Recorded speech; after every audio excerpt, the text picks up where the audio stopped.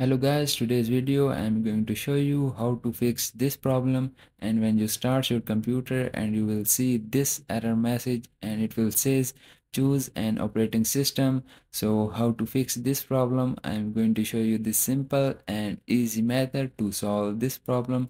So first you have to go to your Windows search bar, and here you can just type the text of view advanced system setting. You can just type this text and you will see the top option of view advanced system setting. You have to just click on it, and when you click on it you will see icon like this, and here you have to go to advanced setting and click on this last settings option.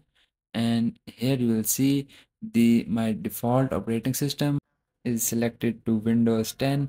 And here you have to just untick this option, turn the Windows operating system for 30 seconds. You have to just untick this option. So when you untick this option, and you have to just click on OK, and again you have to just click on OK, and after this your problem will be solved. You have to check your PC. You have to just restart your PC and check if your problem is solved or not.